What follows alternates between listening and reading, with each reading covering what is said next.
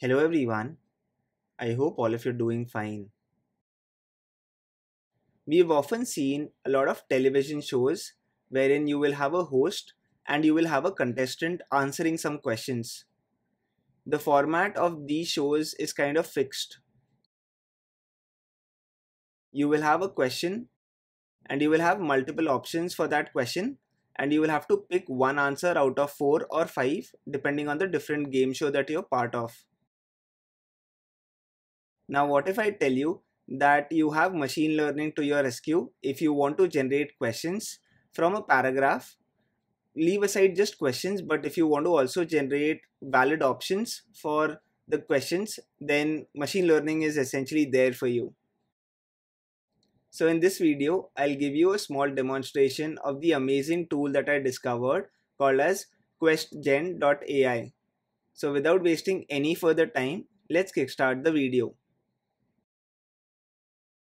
So this essentially is the homepage for Questgen AI. It clearly states that generate quizzes from any text in seconds using artificial intelligence. And yeah, let's try this out. But you might also have a question, where does this fit into a use case? Will it actually be useful? Well, for universities, for teachers, if they are planning to create an MCQ quiz, then this would come in really handy. So you just have to supply a paragraph and the questions along with the options, and the options would be very similar to each other. So everything would be generated with a button click.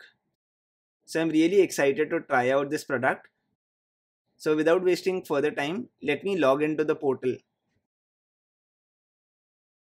So I have successfully logged into the portal, and this is how the portal looks like. The left hand side that you see here is where you have to paste the paragraph, and the right hand side is where the questions would be generated. By default, there is a passage that is already there, but let me try it out on a different paragraph altogether. So let me search for a page on Wikipedia. So here I am on Sachin Tendulkar's Wikipedia page. For those of you who don't know Sachin Tendulkar, he's a very famous Indian cricketer, and you can read everything about him on this Wikipedia page as well. What I intend to do right now is I want to copy the first 2 paragraphs from this Wikipedia page, paste it into the paragraph section, and see what kind of questions are generated. So let me catch hold of the first 2 paragraphs. And now let's switch back to our portal. The only care that you'll have to take is you'll have to enter a paragraph which is having 50 to 350 words.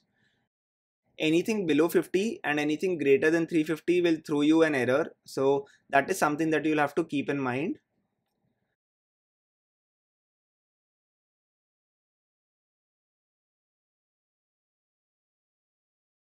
Now let me click on generate questions. So the process is running.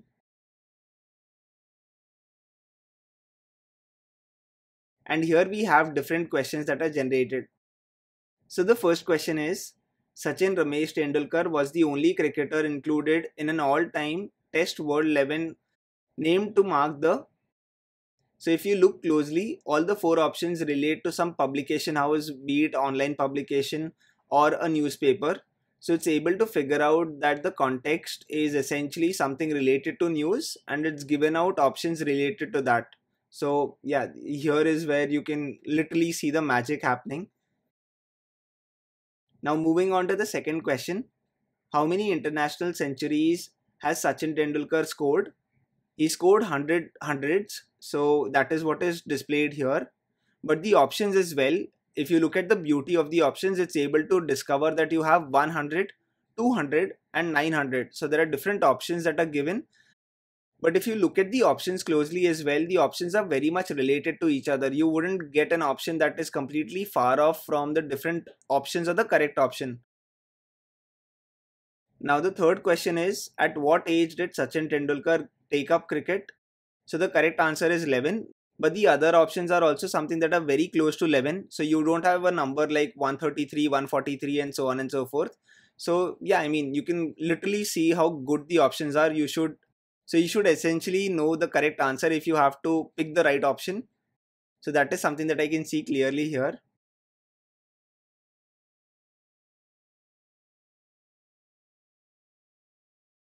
If you now look at the sixth question, the question reads like this: what is India's highest civilian award?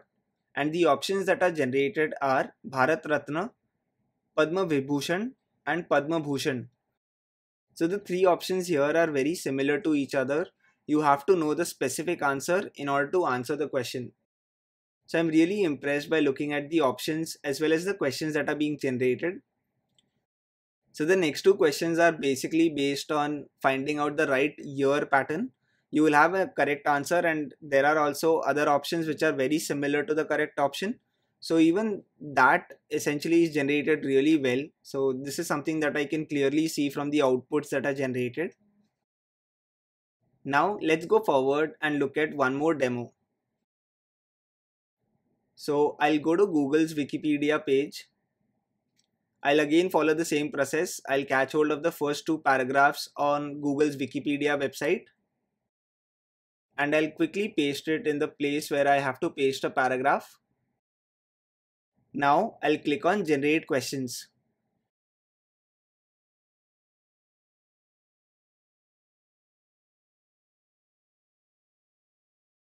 The first question again is, when did Google go public?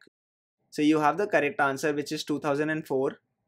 The other options are very close by 2004. So if someone does not know the exact answer, then he's in a spot of bother. The second question is also related to a year. The third question is basically a percentage value. So you have the other options that are generated again based on percentage. The fourth question generates four options. All of them are date. Now the uniqueness, and if you look at the options very carefully, the correct answer is 3rd of December 2019, but the other options are very close to the correct option. So you have one option as January 3rd, which is 1 month later. You have December 3rd, 2018, which is a year before the current exact value, that is December 3rd, 2019. And you have January 4th, 2019 again. So you have different dates which are very similar. But yeah, if you know the answer, then you exactly know which option to pick. So again, the options are not completely off. It's very similar in terms of understanding what the question is. So yeah, there are some other questions that have also been generated. So I am truly mesmerized looking at the amount of detail that the solution captures. Not only is it able to create good, valid questions, but the option quality is also really great. So this is something that I wanted to share with all of you out there. Ramsri, who has created this amazing platform, he's open sourced the entire working of how the entire solution works.